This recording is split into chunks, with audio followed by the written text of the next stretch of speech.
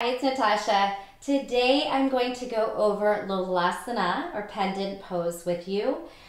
You'll need some props, a pair of blocks. The bigger and taller, the better for you. Socks for sliding, a yoga wheel or a little stability ball. But ideally a foam roller is actually a nice and low height, which gives you probably the takeoff, if any, you're gonna get from Lolasana. So a wheel and a ball is gonna be higher, but you'll still be working the same muscles. So if you have something low to roll on, great. If not, just work with what you have. Okay, so for Lolasana, there's a lot of weight on the wrists and it's quite a deep lean over. So I'm going to stretch out your wrists a little bit just to prep you. Again, any wrist stretches that you like to take or are in your wheelhouse, your favorites, go for that. Otherwise, I'm just simply gonna come to tabletop, do some different rocking in different directions, flip the palms upside down, get a nice counter stretch and a wiggle. I always like those finger blinking exercises to fire up the forearms. So just prep the wrists for about a minute. It is a tough one on the hands and wrists.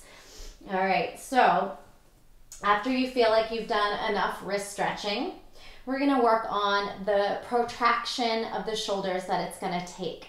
In Lolasana, what we're really going for is the traps and the back working and the shoulders as hard as the core and your compression. So we're trying to get our thighs to our chest, which is going to take some hip flexor strength, core strength to lift the hips up as you push the shoulders down. I'll just demo it really quickly on blocks. Your hands will go in line with the knees, so common mistake is just having the hands in the wrong place. And then we're going to try to push down as hard as we can as we pull the knees into the chest. Squeezing everything takes really a ton of core strength and a ton of back and shoulder strength. And right now, we're just gonna set you up for the protraction of the shoulders. So in tabletop, we're gonna sink, retract, and then protract, pushing as hard as you can and then firming the belly in and up. So you can just start in tabletop and do these, and as you progress, you'll do that in plank. I'll see if you can see what I'm doing a little more clearly this way. Touch, push away, retract, protract. Shoulder blades together, shoulder blades separate. So it's a really strong action there of protracting. So here's what it looks like in plank. Nice strong body, retract, protract, retract. Exhale, inhale, and exhale. Cat-cow, round the spine. Here's your deep protraction, and then arch, stretch the belly out. Exhale, round and push, push, push, push, push. Inhale, exhale. Use core strength to round the spine, to push the shoulders down, shoulder and traps. Good. Exhale, squeeze everything here. All right. Again, you might counter stretch the wrist there. Next thing we'll do is just practice the compression. So we'll come into seated and work some boat navasana for core. We're going to practice hugging the heels in. So we'll start with this tuck where you're actually holding the legs. Then can you let the legs go without them flopping off? So we're using our quads and our hip flexors to curl in. And then let's push the palms out, push the shoulders forward, and see if there's space here. You can cross the legs. So it's Lolasana where you cross the legs and hug in. This top foot can help pull down a little bit stronger. That's why the crossing of the legs is a little helpful. And then switch, take 5 breaths in each placement. Push the shoulders forward, hug the heels and the knees to the chest. Squeeze everything. See how compact you can make your body. The more you work on these drills, the stronger you're gonna get. So we hug it in and we push away and just continue working this. So you wanna get this clearance, so you can do that when you're on the floor. So a lot of times people say, oh, my arms are just too short and they can't, and And I used to think that as well. But really, everyone can get Lolasana. It's just going to be harder if your arms are shorter. You'll have to work a little harder than people that have long arms. So it does come easier for some body types and harder for others. It also depends on if you can compress, if your hip flexors are strong enough to hug your knees into the chest and your core. So there's a lot of things to work on, but it is possible, okay? So you might be doing it with blocks for years and then you might get a little lift off. Really just, it takes a lot of work. Let's come on to the back, same drill. You can work on hugging the quads in and the heels down. You can stay down and then you can try to lift off and hold for a few breaths here. Switch legs, start with the compression, shoulders reaching up, then tuck the chin and hold here. Squeeze, pull the belly in, hug the heels in, push, push, push, push, breathe, breathe, breathe, and release. Do that a few times. We're really firing all the muscles that it takes as well, so you will have more success when you try it. So going into something cold and trying to do it when you're not fired, when the muscles aren't fired, is just really challenging. So every time you want to try something hard, like pressing into handstands or Lolasana or jump throughs, backs, it's always a good idea to warm everything up. The wrists, the shoulders, the core, all the muscles it takes. So those are some compression drills to practice and warm up with. Next, let's go ahead and just start on our blocks. And we'll work with blocks, knee height. Spread your fingers wide, lean forward, and make yourself into this nice compressed little child's pose ball. And then we'll work on pushing away and keep the toes tucked under. So it might be a little uncomfortable on the feet, but the idea is you're pressing so firmly into the hands that you're light on the feet. Push, push, push, push, push, and lower, lower, lower down. This is also going to build bicep strength for your jump back. So push away until your arms are straight. And then lower down with control, biceps slowing you down. Good, try that a few times. You could do everything 5 to 10 times. Use the breath to push, zip, root lock the belly in. It's also a nice way to work on rollovers. Sometimes I'll teach my classes as you push down, roll over the toes, just like when you are coming from up dog to down dog, if that's in your practice and you're trying to work on making your feet light, using your arm strength to roll over. One more time, exhale, push, push, push, maybe roll over, and then roll back, press, use the core, keep the hips tight, then bend the elbows to come down. We could do one leg at a time, where you're trying to lift. So just a lot of drill ideas. Lift, trying to keep this other knee hugging in, compression, compression, and release. So maybe you do about 10 of those. All right, next exercise, we'll do the same type of work on either a wheel, a ball, or a roller. And we're going to walk the hands shoulder width apart, and then practice hugging the knees in, but also up to the chest. So exhale, pull in, and then push down through the shoulders, protraction, hug, hug, hug, hug. Come back. Exhale, push down, spread the fingers, use the whole hand, lift the hips, and bring it back. Hard stuff. You're really gonna need to use all of your strength on this pose. There's no getting around it. Exhale, pull in, and then push the shoulders down, lift the hips up. Maybe you play here a little bit. And release it back. Counter, stretch those wrists. Give them some ease and relief. All right.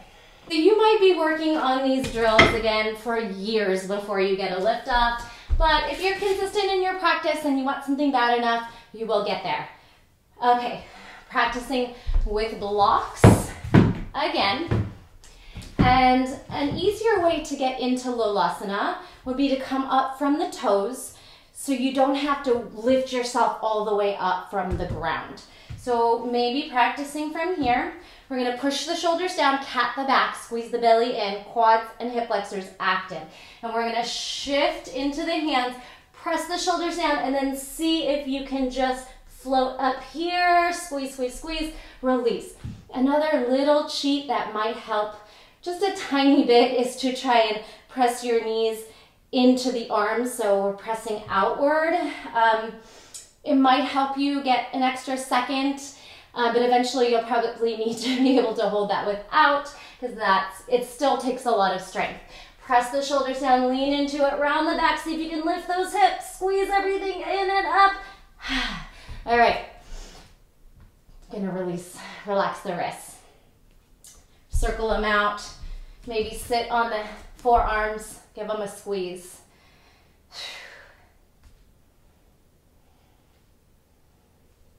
So that is basically Lolasana. It's about rounding the spine, protracting the shoulders, engaging and root locking the belly in and up. It takes a lot of strength. For the jump throughs and backs, a nice way to practice them is simply trying to walk through and back. It'll give you that same compression strength. So find your blocks, push the shoulders down, and try to walk through without lifting up the arms. On the way back, same thing. You'll hug the knees into the chest, start to push the shoulders down to swing the hips up and walk back. And you'll find that it's quite challenging. Your arms are gonna wanna lift. Press it through. I have nice tall blocks, so it's making it a little bit easier. As you hug the knees in, push the shoulders down to get that lift of the hips and then crawl backwards. Another great way is sliding. Makes it much easier to get through. So I'll put these socks on. Move your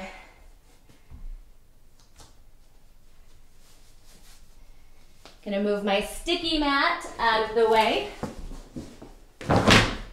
And we can work here. Start with a nice, strong, protracted shoulder in your plank, and then start to drag the knees in. You can cross the legs and see if you can slip the feet and the hips through. On the way back, same thing. Push the shoulders down, plug the belly in, lift the hips. And it's hard, so you might get stuck today. Do the best you can. In your jump back, the difference here is that you are gonna tip forward as the elbows bend into chaturanga. It's this counterbalance action of pressing the hips back and then bending the elbows forward and the chest forward.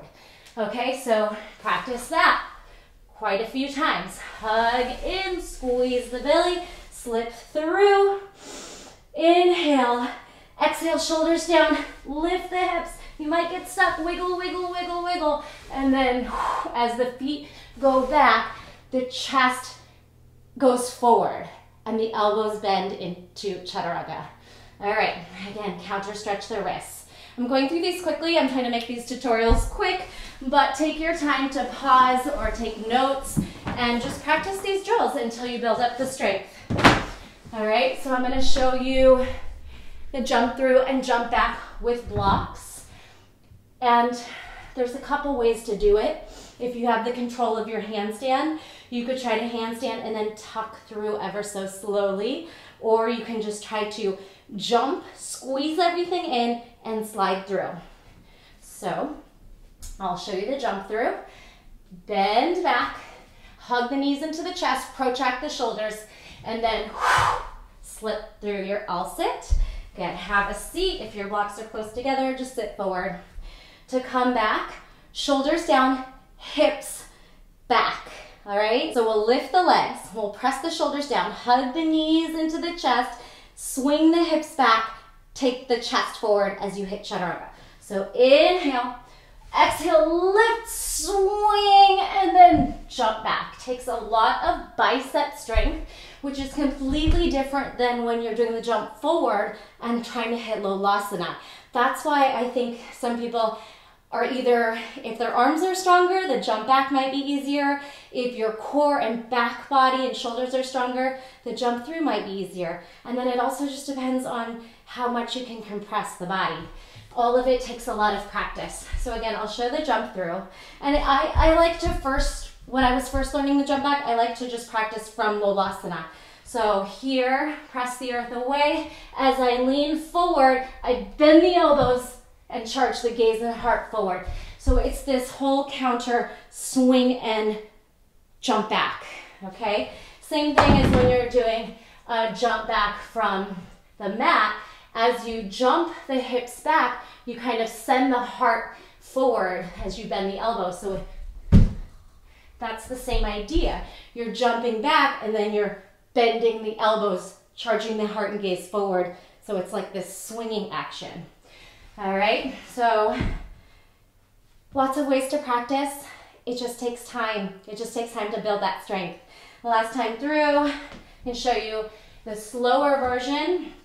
If you have more of a handstand practice and you're working on slow control, jump up into handstand. Push the earth away, squeeze the belly in, squeeze, squeeze, squeeze, squeeze, squeeze. Slip through, and then on the way back, hug it in, bend the elbows, heart forward, back, jump back, chaturanga, exhale. All right, there's no magic formula. You just need to learn what muscles to engage and then practice like crazy and believe that you can do it, and over time you will get there. Please leave me any questions that you may have. I'm happy to help. This is a tough one. I have a hard time getting through and back without blocks still. My arms are strong, so I can go from this Lolasana to jump back. But I struggle to compress my body and make it through without kind of dragging. So some people may never get exactly the clearance they're looking for, but you'll be able to get Lolasana. I believe in you. Keep practicing. Again, let me know if you have any questions. Give this a thumbs up if any of these tips helped you, and I'll see you next time. Bye.